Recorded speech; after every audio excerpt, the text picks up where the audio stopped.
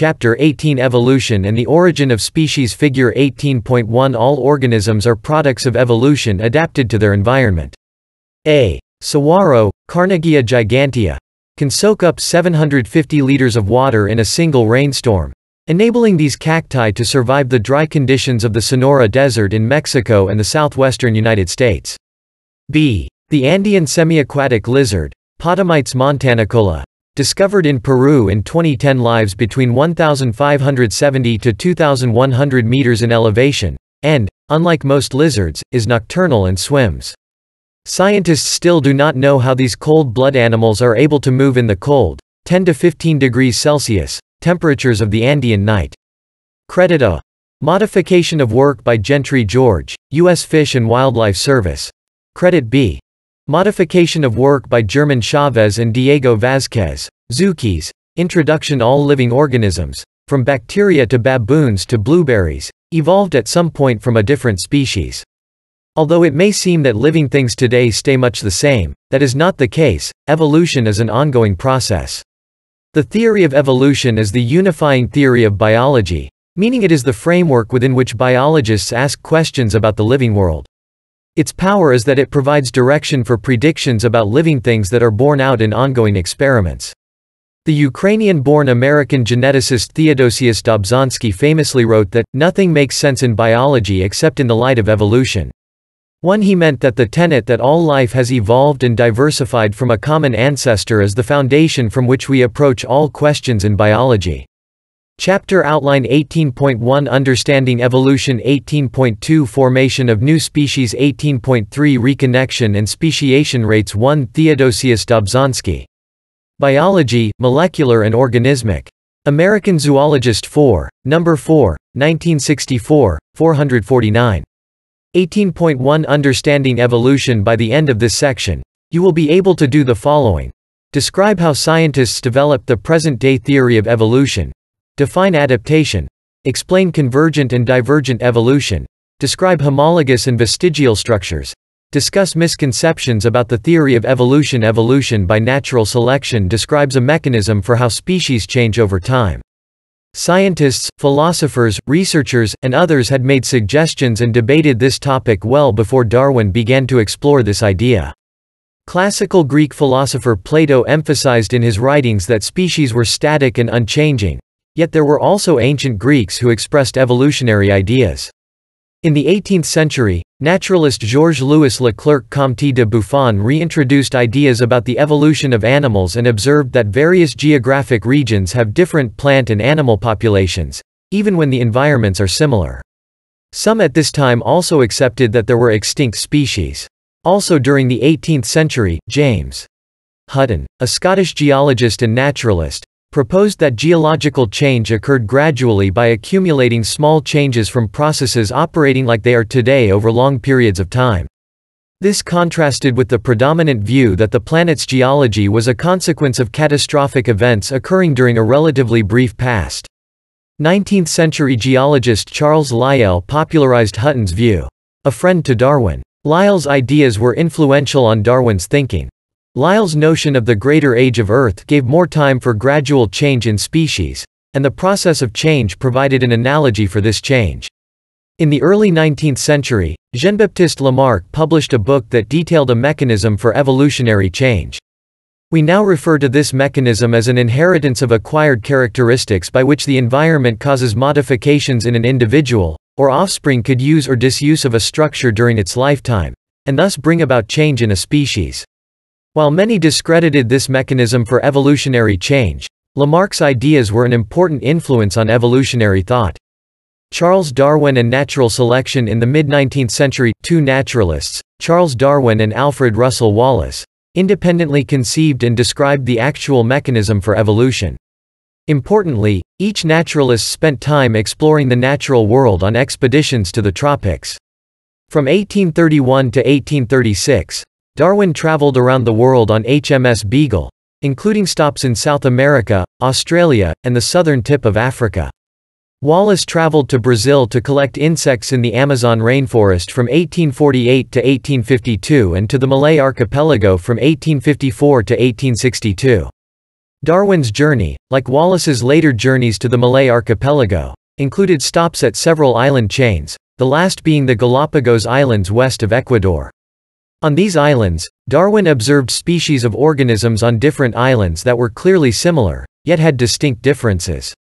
For example, the ground finches inhabiting the Galapagos Islands comprised several species with a unique beak shape, figure 18.2. The species on the islands had a graded series of beak sizes and shapes with very small differences between the most similar. He observed that these finches closely resembled another finch species on the South American mainland. Darwin imagined that the island species might be species modified from one of the original mainland species. Upon further study, he realized that each finch's varied beaks helped the birds acquire a specific type of food. For example, seed-eating finches had stronger, thicker beaks for breaking seeds, and insect-eating finches had spear-like beaks for stabbing their prey. 444 Chapter 18, Evolution and the Origin of Species. Access for free at openstax.org. Figure 18.2. Darwin observed that beak shape varies among finch species. He postulated that ancestral species' beaks had adapted over time to equip the finches to acquire different food sources. Wallace and Darwin both observed similar patterns in other organisms, and they independently developed the same explanation for how and why such changes could take place. Darwin called this mechanism natural selection. Natural selection, or survival of the fittest, is the more prolific reproduction of individuals with favorable traits that survive environmental change because of those traits. This leads to evolutionary change. For example, Darwin observed a population of giant tortoises in the Galapagos archipelago to have longer necks than those that lived on other islands with dry lowlands. These tortoises were selected because they could reach more leaves and access more food than those with short necks. In times of drought, when fewer leaves would be available, those that could reach more leaves had a better chance to eat and survive than those that couldn't reach the food source. Consequently, long-necked tortoises would be more likely to be reproductively successful and pass the long-necked trait to their offspring. Over time, only long-necked tortoises would be present in the population. Natural selection, Darwin argued, was an inevitable outcome of three principles that operated in nature. First, most characteristics of organisms are inherited, or passed from parent to offspring. Although no one, including Darwin and Wallace, knew how this happened at the time, it was a common understanding. Second, more offspring are produced than are able to survive, so resources for survival and reproduction are limited. The capacity for reproduction in all organisms outstrips the availability of resources to support their numbers. Thus, there is competition for those resources in each generation. Both Darwin and Wallace's understanding of this principle came from reading economist Thomas Malthus' essay that explained this principle in relation to human populations. Third, offspring vary among each other in regard to their characteristics, and those variations are inherited. Darwin and Wallace reasoned that offspring with inherited characteristics which allow them to best compete for limited resources will survive and have more offspring than those individuals with variations that are less able to compete. Because characteristics are inherited, these traits will be better represented in the next generation. This will lead to change in populations over generations in a process that Darwin called descent with modification. Ultimately, natural selection leads to greater adaptation of the population to its local environment.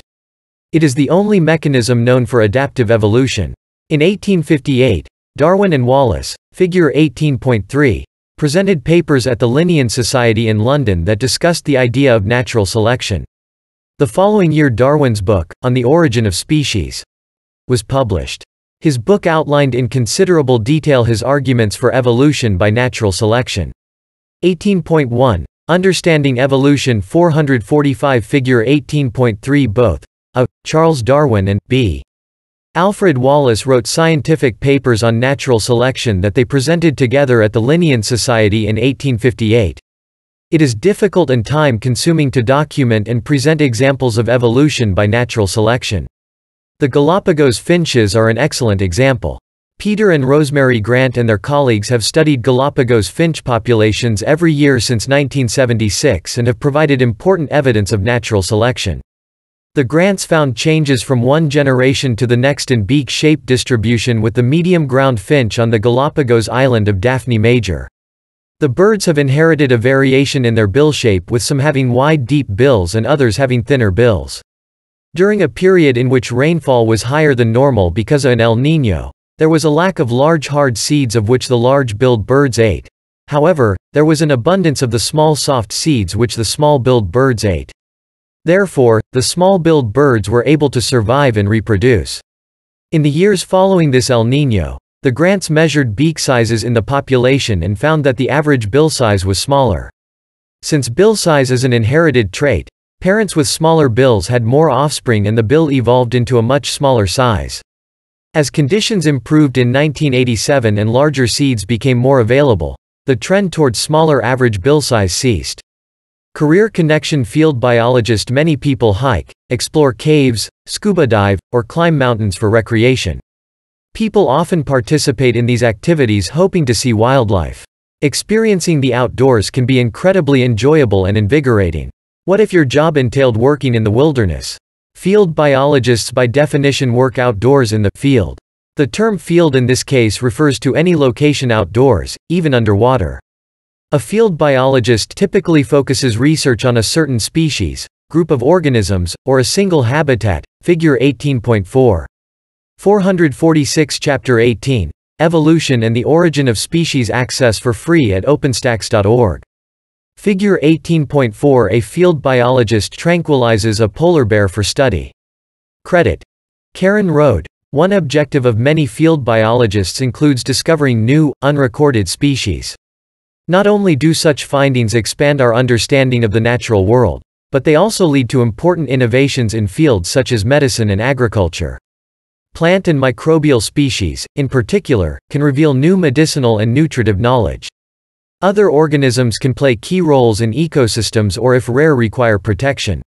When discovered, researchers can use these important species as evidence for environmental regulations and laws. Processes and patterns of evolution. Natural selection can only take place if there is variation, or differences, among individuals in a population. Importantly, these differences must have some genetic basis. Otherwise, the selection will not lead to change in the next generation. This is critical because non-genetic reasons can cause variation among individuals, such as an individual's height because of better nutrition rather than different genes. Genetic diversity in a population comes from two main mechanisms: mutation and sexual reproduction. Mutation, a change in DNA, is the ultimate source of new alleles, or new genetic variation in any population. The genetic changes that mutation causes can have one of three outcomes on the phenotype. A mutation affects the organism's phenotype in a way that gives it reduced fitness, lower likelihood of survival, or fewer offspring. A mutation may produce a phenotype with a beneficial effect on fitness. Many mutations will also have no effect on the phenotype's fitness. We call these neutral mutations. Mutations may also have a whole range of effect sizes on the organism's fitness that expresses them in their phenotype, from a small effect to a great effect. Sexual reproduction also leads to genetic diversity. When two parents reproduce, unique combinations of alleles assemble to produce the unique genotypes and thus phenotypes in each offspring. We call a heritable trait that helps an organism's survival and reproduction in its present environment and adaptation. Scientists describe groups of organisms adapting to their environment when a genetic variation occurs over time that increases or maintains the population's fit to its environment. A platypus's webbed feet are an adaptation for swimming. A snow leopard's thick fur is an adaptation for living in the cold. A cheetah's fast speed is an adaptation for catching prey. Whether or not a trait is favorable depends on the current environmental conditions. The same traits are not always selected because environmental conditions can change. For example, consider a plant species that grew in a moist climate and did not need to conserve water. Large leaves were selected because they allowed the plant to obtain more energy from the sun. Large leaves require more water to maintain than small leaves, and the moist environment provided favorable conditions to support large leaves. After thousands of years, the climate changed, and the area no longer had excess water. The direction of natural selection shifted so that plants with small leaves were selected because those populations were able to conserve water to survive the new environmental conditions. The evolution of species has resulted in enormous variation in form and function. Sometimes, evolution gives rise to groups of organisms that become tremendously different from each other. We call two species that evolve in diverse directions from a 18.1. Understanding Evolution 447 Common Point Divergent Evolution. We can see such divergent evolution in the forms of the reproductive organs of flowering plants which share the same basic anatomies. However, they can look very different as a result of selection in different physical environments and adaptation to different kinds of pollinators. Figure 18.5. Figure 18.5 Flowering plants evolved from a common ancestor. Notice that the dense blazing star, Liatris spicata, and the b purple coneflower, Echinacea purpurea, vary in appearance, yet both share a similar basic morphology. Credit A. Modification of work by Drew Avery. Credit B. Modification of work by Corey Zanker. In other cases, similar phenotypes evolve independently in distantly related species. For example, flight has evolved in both bats and insects, and they both have structures we refer to as wings, which are adaptations to flight. However, bat and insect wings have evolved from very different original structures. We call this phenomenon convergent evolution, where similar traits evolve independently in species that do not share a common ancestry. The two species came to the same function, flying, but did so separately from each other. These physical changes occur over enormous time spans and help explain how evolution occurs. Natural selection acts on individual organisms, which can then shape an entire species. Although natural selection may work in a single generation on an individual, it can take thousands or even millions of years for an entire species genotype to evolve. It is over these large time spans that life on Earth has changed and continues to change. Evidence of evolution. The evidence for evolution is compelling and extensive. Looking at every level of organization in living systems, biologists see the signature of past and present evolution. Darwin dedicated a large portion of his book, On the Origin of Species, to identifying patterns in nature that were consistent with evolution, and since Darwin, our understanding has become clearer and broader.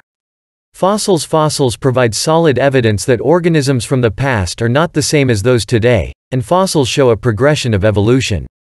Scientists determine the age of fossils and categorize them from all over the world to determine when the organisms lived relative to each other. The resulting fossil record tells the story of the past and shows the evolution of form over millions of years. Figure 18.6. For example, scientists have recovered highly detailed records showing the evolution of humans and horses. Figure 18.6. The whale flipper shares a similar morphology to bird and mammal appendages. Figure 18.7. Indicating that these species share a common ancestor. 448 Chapter 18. Evolution and the Origin of Species. Access for free at openstax.org.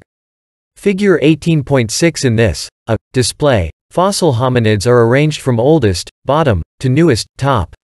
As hominids evolved, the skull's shape changed. An artist's rendition of extinct species of the genus Equus reveals that these ancient species resembled the modern horse, Equus ferus, but varied in size. Anatomy and embryology. Another type of evidence for evolution is the presence of structures in organisms that share the same basic form. For example, the bones in human, dog, bird, and whale appendages all share the same overall construction, figure 18.7, resulting from their origin in a common ancestor's appendages. Over time, evolution led to changes in the bone's shapes and sizes. Different species, but they have maintained the same overall layout. Scientists call these synonymous parts homologous structures. Figure 18.7. The similar construction of these appendages indicates that these organisms share a common ancestor. Some structures exist in organisms that have no apparent function at all, and appear to be residual parts from a past common ancestor. We call these unused structures without function vestigial structures. Other examples of vestigial structures are wings on flightless birds, leaves on some cacti, and hind leg bones in whales. Not all similarities represent homologous structures. As explained in Determining Evolutionary Relationships, when similar characteristics occur because of environmental constraints and not due to a close evolutionary relationship, it is an analogy or homoplasy. For example, insects use wings to fly like bats and birds, but the wing structure and embryonic origin are completely different. These are analogous structures, figure 20.8. Link to learning. Watch this video. http://openstax.org/l/bone_structures exploring the bones in the human body. Another evidence of evolution is the convergence of form in organisms that share similar environments. For example, species of unrelated animals, such as the Arctic fox and ptarmigan, living in the Arctic region have been selected for seasonal white phenotypes during winter to blend with the snow and ice. Figure 18.8. These similarities occur not because of common ancestry, but because of similar selection pressures, the benefits of predators not seeing them. 18.1. Understanding Evolution 449. Figure 18.8. The white winter coat of the Arctic fox and the ptarmigan's plumage are adaptations to their environments. Credit A. Modification of work by Keith Morehouse, Embryology, the study of the anatomy of an organism's development to its adult form, also provides evidence of relatedness between now widely divergent groups of organisms. Mutational tweaking in the embryo can have such magnified consequences in the adult that tends to conserve embryo formation. As a result, structures that are absent in some groups often appear in their embryonic forms and disappear when they reach the adult or juvenile form. For example, all vertebrate embryos, including humans, exhibit gill slits and tails at some point in their early development. These disappear in the adults of terrestrial groups, but adult forms of aquatic groups such as fish and some amphibians maintain them. Great ape embryos, including humans, have a tail structure during their development that they lose when they are born. Biogeography. The geographic distribution of organisms on the planet follows patterns that we can explain best by evolution in conjunction with tectonic plate movement over geological time. Broad groups that evolved before the supercontinent Pangaea broke up, about 200 million years ago, are distributed worldwide. Groups that evolved since the breakup appear uniquely in regions of the planet, such as the unique flora and fauna of northern continents that formed from the supercontinent Laurasia and of the southern continents that formed from the supercontinent Gondwana. The presence of members of the plant family Proteaceae in Australia, southern Africa, and South America was most predominant prior to the southern supercontinent Gondwana breaking up. Marsupial diversification in Australia and the absence of other mammals reflect Australia's long isolation. Australia has an abundance of endemic species found nowhere else, which is typical of islands whose isolation by expanses of water prevents species to migrate. Over time, these species diverge evolutionarily into new species that look very different from their ancestors that may exist on the mainland. Australia's marsupials, the Galapagos finches, and many species on the Hawaiian Islands are all unique to their one point of origin, yet they display distant relationships to ancestral species on mainlands. Molecular biology. Like anatomical structures, the molecular structures of life reflect descent with modification. DNA's universality reflects evidence of a common ancestor for all of life. Fundamental divisions in life between the genetic code, DNA replication, and expression are reflected in major structural differences in otherwise conservative structures such as ribosome components and membrane structures. In general, the relatedness of groups of organisms is reflected in the similarity of their DNA sequences. Exactly the pattern that we would expect from descent and diversification from a common ancestor. DNA sequences have also shed light on some of the mechanisms of evolution. For example, it is clear that the evolution of new functions for proteins commonly occurs after gene duplication events that allow freely modifying one copy by mutation, selection, or drift, changes in a population's gene pool resulting from chance, while the second copy continues to produce a functional protein. Misconceptions of evolution. Although the theory of evolution generated some controversy when Darwin first proposed it, biologists almost universally 450 Chapter 18, Evolution and the Origin of Species access for free at openstax.org. Accepted it, particularly younger biologists, within 20 years after publication of On the Origin of Species. Nevertheless, the theory of evolution is a difficult concept and misconceptions about how it works abound. Link to learning this site, http://openstax.org/l/misconceptions. Addresses some of the main misconceptions associated with the theory of evolution. Evolution is just a theory. Critics of the theory of evolution dismiss its importance by purposefully confounding the everyday usage of the word theory with the way scientists use the word. In science, we understand a theory to be a body of thoroughly tested and verified explanations for a set of observations of the natural world. Scientists have a theory of the atom, a theory of gravity, and the theory of relativity, each which describes understood facts about the world. In the same way, the theory of evolution describes facts about the living world. As such, a theory in science has survived significant efforts to discredit it by scientists. In contrast, a theory in common vernacular is a word meaning a guess or suggested explanation. This meaning is more akin to the scientific concept of hypothesis. When critics of evolution say it is just a theory, they are implying that there is little evidence supporting it and that it is still in the process of rigorous testing. This is a mischaracterization. Individuals evolve. Evolution is the change in a population's genetic composition over time, specifically over generations, resulting from differential reproduction of individuals with certain alleles. Individuals do change over their lifetime, obviously, but this is development and involves changes programmed by the set of genes the individual acquired at birth in coordination with the individual's environment. When thinking about the evolution of a characteristic, it is probably best to think about the change of the average value of the characteristic in the population over time.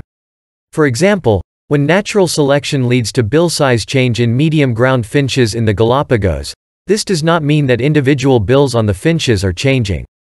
If one measures the average bill size among all individuals in the population at one time and then measures them in the population several years later, this average value will be different as a result of evolution. Although some individuals may survive from the first time to the second, they will still have the same bill size. However, there will be many new individuals who contribute to the shift in average bill size. Evolution explains the origin of life. It is a common misunderstanding that evolution includes an explanation of life's origins. Conversely, some of the theory's critics believe that it cannot explain the origin of life. The theory does not try to explain the origin of life. The theory of evolution explains how populations change over time and how life diversifies the origin of species. It does not shed light on the beginnings of life, including the origins of the first cells, which define life. Importantly, biologists believe that the presence of life on Earth precludes the possibility that the events that led to life on Earth can repeat themselves because the intermediate stages would immediately become food for existing living things. However, once a mechanism of inheritance was in place in the form of a molecule like DNA either within a cell or pre-cell, these entities would be subject to the principle of natural selection. More effective reproducers would increase in frequency at the expense of inefficient reproducers. While evolution does not explain the origin of life, it may have something to say about some of the processes operating once pre-living entities acquired certain properties. Organisms evolve on purpose. Statements such as, organisms evolve in response to a change in an environment, are quite common, but such statements can lead to two types of misunderstandings. First, do not interpret the statement to mean that individual organisms evolve. The statement is shorthand for, a population evolves in response to a changing environment. However, a second misunderstanding may arise by interpreting the statement to mean that the evolution is somehow intentional. A changed environment results in some individuals in the population, those with particular phenotypes, benefiting and therefore producing proportionately more offspring than other phenotypes. This results in change in the population if the characteristics are genetically determined. It is also important to understand that the variation that natural selection works on is already in a population and does not arise in response to an environmental change. For example, applying antibiotics to a population of bacteria will, over time, select a population of bacteria that are resistant to antibiotics. The resistance, which a gene causes, did not arise by mutation because of applying the antibiotic. The gene for resistance was already present in the bacteria's gene pool, likely at a low frequency. The antibiotic, which kills the bacterial cells without the resistance gene, strongly selects individuals that are resistant. Since these 18.1, Understanding Evolution 451 would be the only ones that survived and divided. Experiments have demonstrated that mutations for antibiotic resistance do not arise as a result of antibiotic. In a larger sense, evolution is not goal-directed. Species do not become better over time. They simply track their changing environment with adaptations that maximize their reproduction in a particular environment at a particular time. Evolution has no goal of making faster, bigger, more complex, or even smarter species, despite the commonness of this kind of language in popular discourse. What characteristics evolve in a species are a function of the variation present in the environment, both of which are constantly changing in a non-directional way. A trait that fits in one environment at one time may well be fatal at some point in the future. This holds equally well for insect and human species.